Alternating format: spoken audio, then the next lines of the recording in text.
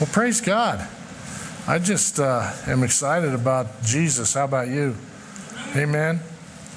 And just talking about the things that are going on and the things that have been going on and the incredibly crazy world that we live in. Right? Well, I just want you to know something. You have authority over all that. You have it. You don't have to get it from somebody else. You got it when you became a believer. Amen? Because you have the authority that Jesus Christ has. You do. Amen? You have the same power inside of you that raised Jesus from the dead. Amen. God gave you that. That's called resurrection power. And resurrection power is a powerful thing. And I think so many people just don't realize it. We just don't realize it. We get so consumed and busy that we didn't know how we were going to do praise and worship this morning. Right? Come on. All of us. And then nobody exempt. Amen. You know, that's just me and Josh. That wasn't you at all. You're just there. I mean, you just... But you know, we do all this stuff and we're so busy and you got 5,000 things to do, and then the ice is so thick out there they have to use a digging bar to chop the ice, and I had to have a guy come in and sand it. I had a guy came in here yesterday, the guy from D&J Towing, and sanded that lot because it was so bad. Because what it keeps doing, it just melts a little bit, gets up to 40, melts a little bit, and ices over again, and then just keeps getting worse. And you know, so you just be careful out there. Amen. It's crazy, you know. It is crazy, but you know, it's winter time. Amen. Stuff happens in wintertime. We did plow it and everything, but yeah. Anyway, here we are. But we're so busy with all these things and so busy doing all these things that on my heart, Mona and I both have been just praying and talking about this for the last month, about really digging into our authority and what kind of authority we have. So I'll be talking about this more than today. It's just going to keep going on what our authority is and how we can overcome this crazy world that we live in. As you well know, Father, we just thank you right now. We thank you for the anointing. We thank you that each one of us are anointed. We are anointed people. You anointed us. You ordained us, Father God, for such a time as this. And you brought us here, Father God, as a family, a church family, to make a difference, to have a sphere of influence and to touch hearts of people. And we just, we really believe in all the things, Father God, that you've taught us in your word. We really believe it. We believe it. We receive it. And we thank you for it. And we bless this time in Jesus' name. I wonder if I should take the offering or if I should wait for people to come. There are people coming in. There are just 2 cars just pulled in out there. And so I don't know. You want to do it? Why don't you do the offering when I leave? How would that be, Joe? That be okay? Well, Joe will do the offering when I leave. I got to leave at 10, so I will let you guys take care of that. All right? And then also, we're going to have some more praise and worship. Amen. Praise God. Anyway, our society has been plagued with humanism. Right? I mean, what is it? I mean, it is. It has gone to every spectrum.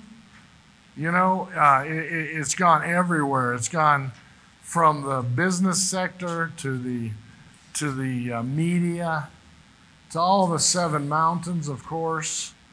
It's just humanism, humanism, humanism. Everything is humanism. Even the church has had humanism creep into it. Good morning, people. Amen.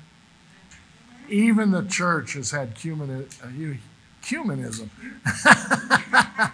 Humanism creep into it, right? And I mean, it's just been so devastating. There's days when I listen to some of this stuff and I go, how did we get here? Does anybody feel like that? It's like, how did we get here from there? I don't know. I don't know how it happened. You know, it just did. It somehow happened that we got from where we were to where we are. And I know that it's not some great phenomenon or anything, but I know this, that it has a lot to do with the demonic realm. And they want, the devil, I really believe, is on his last-ditch effort to get Jesus Christ completely away from our nation. And they want a godless society, and there's a ploy and all of that, and there's people that have bought into that, and it's so sad, and it breaks my heart. But I want you to know we have authority over that. You have authority over the devil. And I'm not, now, we're not devil chasers, but we're not pretending like there isn't one either, because there is. And he is, he's broken, he's cast down, and he has no hope. The devil's the only one that doesn't have hope. Are you with me? Really, he has no hope. But everybody else has hope. And that's what we have for people. And we can do this. But this acknowledging where we stand and what we can do about it is huge. The first thing we can do about it is realize what we have. See, I don't like to be Christians that have our heads in the sand. We're not ostrich believers. You know, sticking your head in the sand and pretending like it's not there will not do much for you. One day you'll wake up and it'll be gone, because that's not what we need to do. We need to be informed. I believe we need to know the devil's playbook, and I don't have a problem with us knowing that. Now, you have to be careful, and I have to be careful. I should say it that way. I have to be careful that if I look at that playbook too much, if I look at what he's doing too much, I start to get angry. You with me? I start to get angry. And there is something called righteous anger. And I believe we have that as a church. I believe that's okay. I believe it's okay to be angry at the devil. Amen? That's right. But we're not here to be angry at people. Amen? We're not mad at people. We love people. We love God. We love people. And honey, Mona, right at 10, I'm going to come down and go, and then Angie will do some more praise and worship. So I know you wanted to come up for that. So I'm telling you, 10. Yeah. You're welcome. You will. Yeah, we just talk back and forth and have our little times. I'm glad you guys bear with us. Amen. You know, it's all right to be a nut if you're screwed on the right bolt. Amen. Come on. But anyway, guys, talking about this, acknowledging where we are, the thing is that we need to acknowledge that. We need to know what's going on. But you got to realize something. Humanism does not acknowledge God. They do not. Humanism doesn't acknowledge God. A humanist becomes the God of his own world. Come on. That's what they believe in. They believe they're it, and they're the ones, and there's nothing better. Amen, and everything goes. Everything goes. And, you know, if you're that way, it's okay. I had a humanist tell me one time that, we believe what you believe. Really? You believe in Jesus Christ? You believe that Jesus Christ died on the cross and God raised him from the dead? Oh, yeah, he said. He said, oh, yeah, I believe in that. But I also believe. And he starts listing it off, right? You know, I'm not going to go into all that, but he starts listing it off. But I also believe, basically what he told me in our little 15-minute conversation after a funeral that I preached, everything is okay. That's what it is. He said, well, we're not against you. We're not against you. You know. And probably he himself wasn't against us. You know, he's not against the church. But I guarantee you humanism is against us because it's from the devil. And they want to take God out. They want him out of our school. Has that happened? Yeah. Have you seen it? I want to take it out of the workplace. Thank God for people that started to say Merry Christmas again. Amen. What happened? Wasn't it cool? This year it said Happy Holidays. Happy Holidays, shut up. It's Merry Christmas time, man. And that's what we believe in. It's Jesus' birthday, and we're thanking God for him. And somebody said, well, that's not really when it is. Just don't worry about it. We're celebrating it then. You don't know when it is. The greatest theologians that I've ever met or read don't really know. They have some good speculation. They have some good things. He was probably born in the fall, probably born in September. But nobody knows for sure. And it doesn't matter. We're celebrating it. Amen. And you know what? Again, have you noticed many more people are lighting up their houses, and there's more manger scenes and all of that? Did you notice that during the season? It was really cool. I was blessed by this year. It was really fun. Amen. And so we're not letting it go. That's our job. We're not going to let it go. Amen. We're not going to let humanism destroy our God in our nation. Amen. And just to realize there's a spiritual battle going on. There is. And we're the ones that are in charge. We're the church of the living God. We're the ones that break it. We break it in the mighty name of Jesus. You have all authority. You can stifle the devil with one word. In Jesus. Just say, Jesus. One word. Say it with me. Say, Jesus. I'm telling you what, he hates that. He hates that, and he flees. Amen. It is just amazing how he flees at that. It seems that most people today don't realize what our choices, our words, and our actions create. Now I'm talking about the church. Watch out. We create stuff. We create our own destiny by what we believe, what we speak, what we come out with. Amen. Amen. We need to speak life. It says death and life are in the power of the tongue. Those that love it will eat its fruit. What does that mean? Love it and eat its fruit. What does that mean? That means that when you love what you're speaking. Some people like to even hear themselves speak. Hello. Yeah, and they just love it. They just keep speaking this trash. I had a guy the other day. Now, I do have a little bit of a warped sense of humor. I know you guys don't realize that, but it does happen. And I just asked him, how are you doing today? He says, oh, I'm just living the nightmare. Now, he was just trying to be funny, and I laughed. It was funny, but you know what? That's not funny. That is not funny.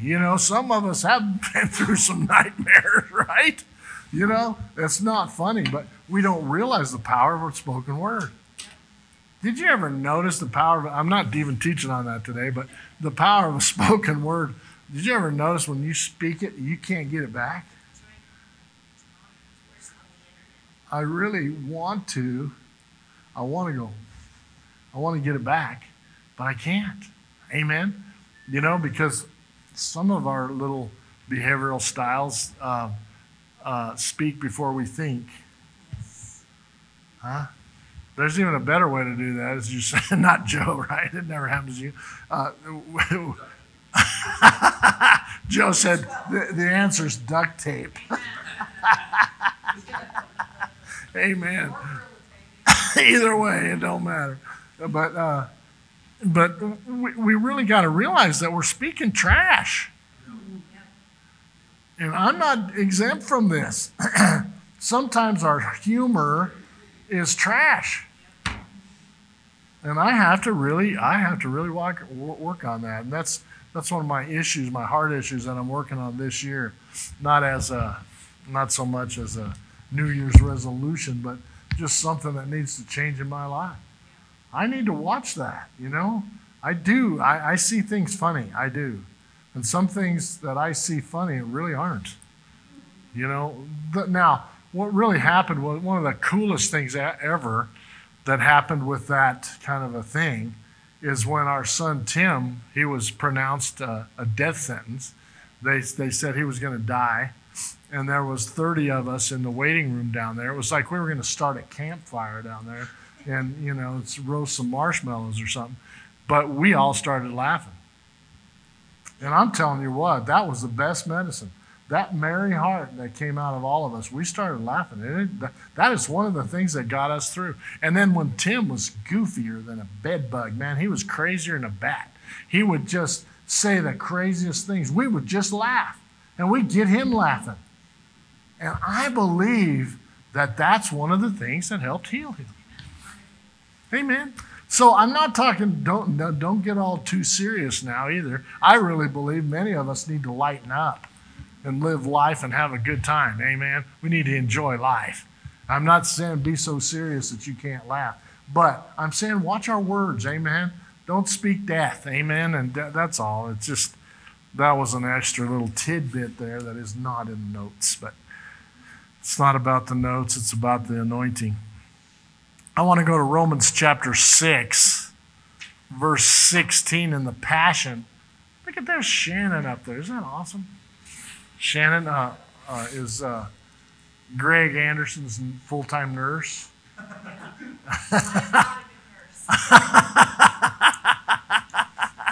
And she's not a good nurse. Join the club, me either. But it's sure good to see you. It's good to see you. We've all been praying for Greg, right? Everybody been praying for Greg. He's got a broken this bone right up here, right? Ooh, what's it called? Humorous. It's not right. Humorous at all. That's not humorous. That's what the doctor said. Yeah. We all think we're funny. We all think we're funny, but right at prayer time, Joe will take some time to pray over Greg. Right? We're not forgetting him. Amen. Amen. But anyway, let's go to Ephesians 6, verse 10 through 12. And this is just awesome in the Passion. Now, these are familiar scriptures that we all learned. Probably, like if you're as old as me, you learned it in the old King James. But it says, "Now, my beloved ones, I have saved these most important truths for last. Amen? Huh? I'm in Ephesians 6. Ephesians. Yeah. 6 and verse 10. I'm sorry. It's just 10 through 12. I don't know if I said 16, I was just out in some other land. I flowed in and out. But I think we all do a little bit. The Spirit, come on, that's all right. Ephesians 6:10 says, "Now, my beloved ones, I have saved these most important truths for last. Be supernaturally infused with strength through your life union with the Lord Jesus." Now, is that powerful or what? "Stand victorious with the force of his explosive power overflowing in and through you. Put on God's complete set of armor provided for us so that it's already there. Amen. You don't have to invent it. You don't have to make it out of cardboard. Come on. Put on God's complete set of armor provided for us so that you will be protected as you fight against the evil strategies of the accuser." Come on. Your hand-to-hand combat is not with human beings. Get it? Come on. But with the highest principalities and authorities operating in rebellion under the heavenly realms. For they are a powerful class of demon gods and evil spirits that hold this dark world in bondage. Come on, we cannot pretend it's not there. He told us in the Word it's there. Remember when we talked about all this sexual stuff? This Ishkar is a small god back in the day, and that spirit that is this sick, warped spirit that has come into our nation. And it's everywhere. They think it's okay to have drag queens perform for kindergarten kids. Are you nuts? Come on. No, nobody can even think that. Exactly. And all over. And it's just normal. But that's coming from those gods with the little g. See, what happened? They were gone. They were cast out with the resurrection of Jesus. But see, in this complacent world that we live in this messed up humanistic world that we live in, they've come back and bring back the this evil thing. Everybody needs to read the book that what's your book? Jonathan Cahn. Oh yeah, the Return of the Gods. You need to read that book. Get it. Look at it. It'll amaze you, some of the stuff in there. We contemplated and prayed about taking a study on that, but I don't want to spend that much time on the devil. I just don't. And I really got that. Don't spend that much time on it. But we got to know he's there. And you need to know, and you need to check these things out for yourself, amen, and find out what is happening. These are these little gods that have come back, and they're little demons, and they're trying to take us out. They want to take every good thing away from us. They want to take everything from our kids, our churches, the good people that are in politics. They want to take them out. Have you noticed, have you watched this thing? 15 votes? Have you watched that for the speaker? For the Speaker of the House? Yeah, and you know what? Some people hate that, but I think it's great. I think it was really cool because what they had to do is they had to realize, hey, man, there's some people here that aren't putting up with your swamp. That's right. Amen. That's right. Amen. And so we want to break that stuff. But see, that's the kind of stuff that's happening. Really, it shouldn't be like that. Our party should come together and be together. But they're not, because they're divided. And, you know, they've never read the scripture, a house divided will not stand. Hello? I wonder what's wrong. Come on, even the other side should be unified. We should all be unified that this is one nation under God. Amen. And that's what should happen. Yes, you're going to have different ideas, all that. But see, that's so far gone that I don't know that it'll ever come back. But I do know this. The church will prevail. Amen? Or oh me. The church will prevail. And we will overcome this lie. We will overcome this lie of the devil that he has tried to take us out. Amen? We are not going to let him do it. We have a battle, but it's not with people. It's against spiritual forces of the demonic that influence them. The battle is not with people, but it's with Satan. And Satan does not use people. He hits people in a weak spot, and then they come against each other. Did you watch that? Did you see how he does that? He goes into a weak spot. And that's kind of what I want to talk to us today about, is this weak spot that we've all had. Anybody can admit it? I'm admitting it. I got some weak spots, man. And just as I was going to the Lord with all this and really seeking him about this new year and taking our authority, amen, I was just really seeing about where does the devil come in? Where does he come in? You ever had strife in your house? If none of you? Just me in bed. That's it. Well, that's demonic. That's the devil. I want you to understand something. He can't come in on his own. I want you to understand this. The devil has no authority over you. None. He has no authority over you.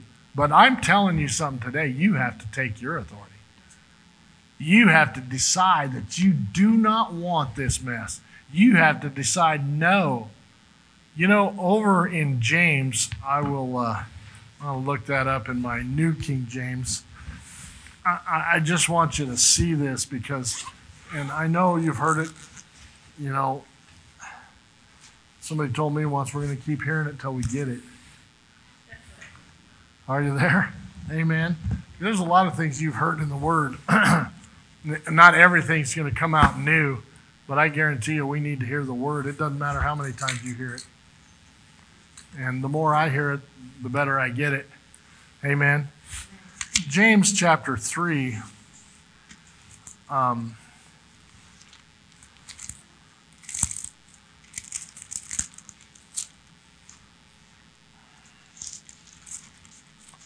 Where did James go? There he is.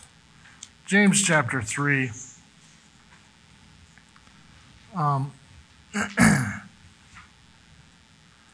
In verse 14.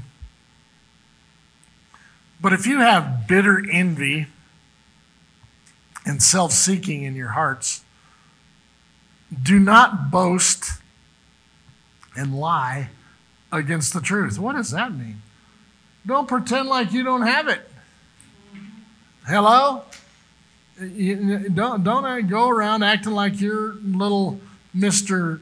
Goody Two-Shoes and you're not.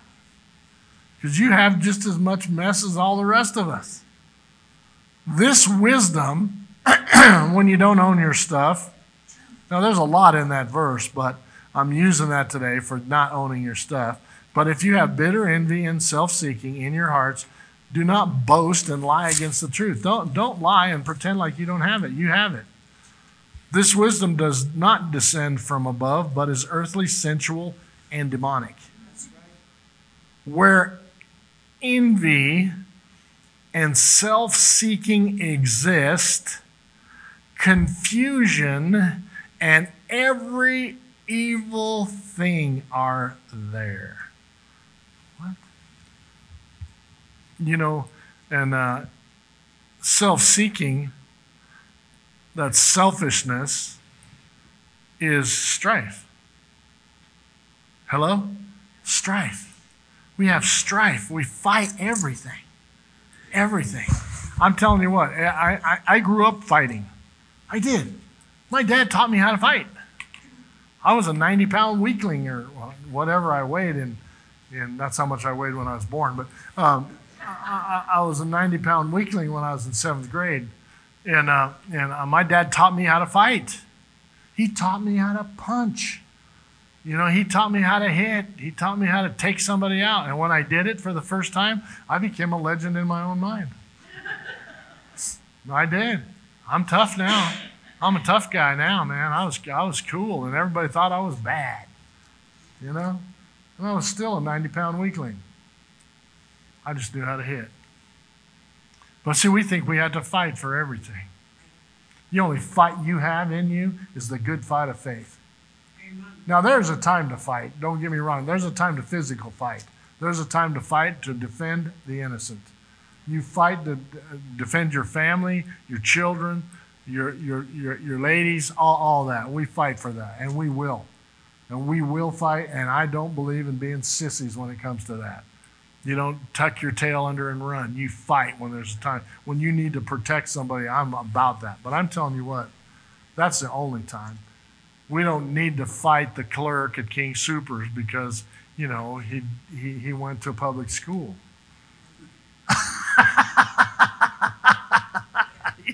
Huh? What? I gave you 50 cents. Whatever. You can get mad at them and you can fight for your right. You're going to get ripped off and you're going to fight for it. Where does it say we do that? Right here. He calls it strife. Where does he say? This is my favorite one, man. The counter at the airport. And some big old guy's up there screaming at that little girl because they lost his bag. And I'm pretty sure it was her fault. Really? Really? You're cussing her out? You demand that bag back? Well, sir, it's probably at LAX, but there's nothing we can do about it until that plane.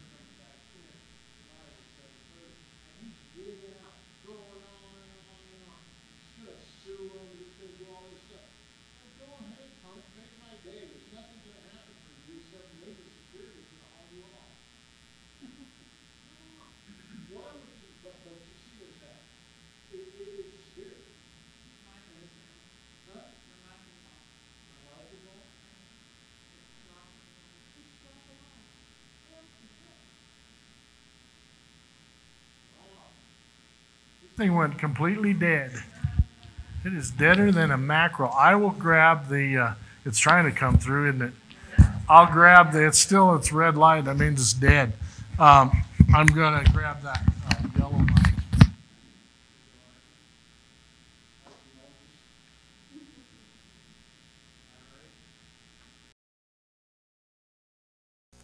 Testing, oh yes, we got it. But that's my favorite one when these people act like that. I know people, and I have people in my family, and I were one once, so I know them, who fight about anything.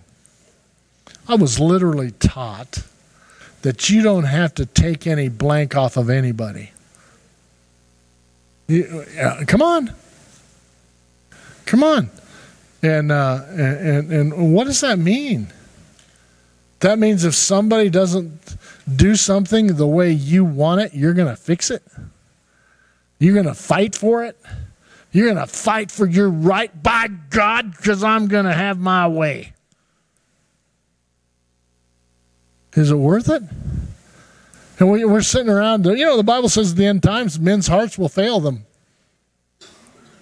That causes a lot of stress on your heart, man. You fighting about everything? Are you kidding me? You're going to fight to make it right? No, you're not.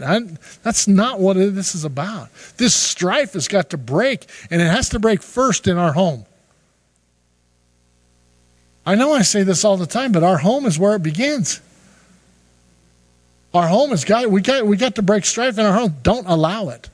We have this little saying in our house, only love is spoken here. And we're going to speak it till we see it manifest. Hey, man, come on. I'm not telling you we have that all the time. We don't. I would be a liar to say we do. But I'll tell you what, that is our goal, and that's what we want, and we're speaking it. Only love is spoken here. Amen? That's what we need here. Only love is spoken here. And let me tell you what, love isn't coddling. Love isn't wah, wah, wah. Love isn't all that, oh, poor baby. No, forget the poor baby stuff, will you? Cowboy up and put your big boy pants on and let's go to the rodeo, amen? Because it is time to quit being a bunch of wimps. We have to tell the truth. Amen? That is love. Amen? God is love, and God's love, He's the truth. Jesus is the way, the truth, and the life, amen? And He is love, amen? That's who He is. Amen? Love is the truth. We tell the truth. Amen? We don't coddle and we don't pretend like it's not there. And I think the church has done a horrendous job at that, saying, oh, it's okay. No, it's not okay. It's eating your lunch and it's popping your sack. Amen? Now, I am not talking about being a jerk. Let me tell you, it's not okay to be a jerk. You know what a jerk is? Anybody? A jerk is somebody that would come up to you and just tell you all this stuff and be right, but they did it in such a condescending way that you'll reject them and whatever they said too. Hello? There's this big word, and Mona and I have this all the time. I believe in kindness. How about you? Isn't kindness a fruit of the Spirit? So I believe in our relationships, we need to be kind. We need to be kind wherever we go. And Mona always bursts my bubble on this. She goes, well, you just want everybody to be kind to you, but you're not kind all the time. I said, I am most certainly kind all the time. Right? But you know what? I don't think we realize when we're not. I bark at people sometimes. You know, you ever do behavioral style stuff? It's not spiritual, I know. It's not biblical, I know. But it is soul realm. And you have a soul. Hello. And I really have studied behavioral styles in human life and human behavior. There's behavioral styles. There's actually 144 of them. But we kind of look at 4 different ones. You ever done Myers-Briggs or any of those kind of things? You know, there's a bunch of them. I like the DISC profile. That's something we do. And a D is always, a D is a high,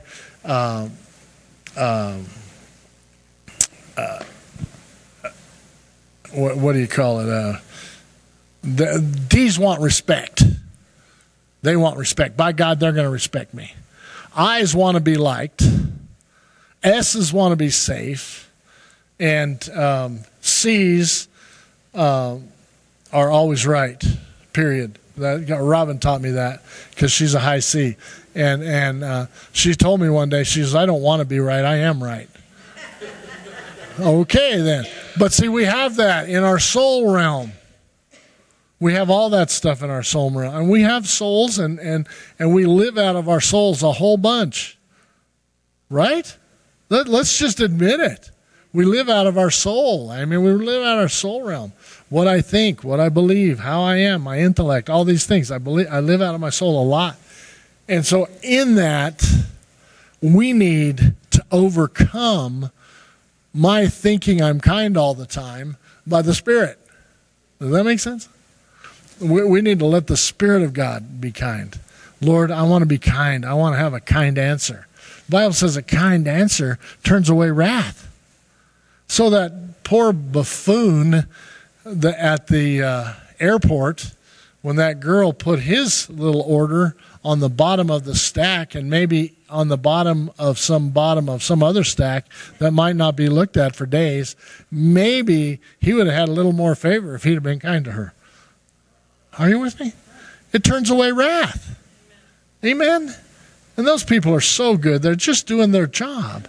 They're just doing their job. And people are just trying and they're doing what they can. And I'm not telling you they're all right. And some of them you want to put the slap right to their chops.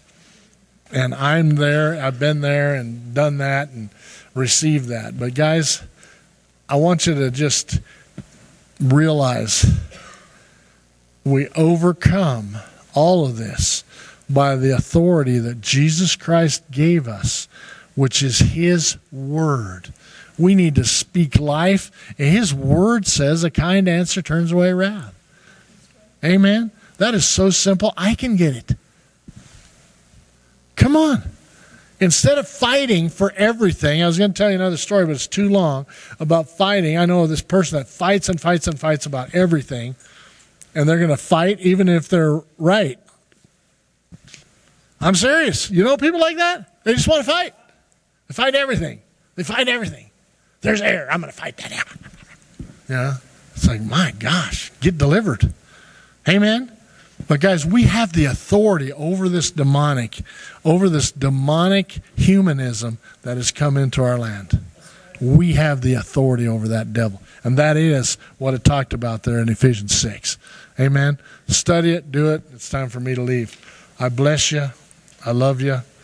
We just pray wisdom over all of you.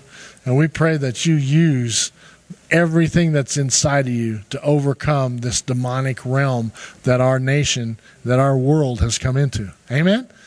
Amen. We win, guys. I'm not telling you everything's hunky-dory, but I'm telling you we win. Amen? Amen. We're winners. Amen?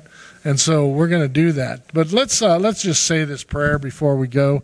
You never know who's saved and who isn't.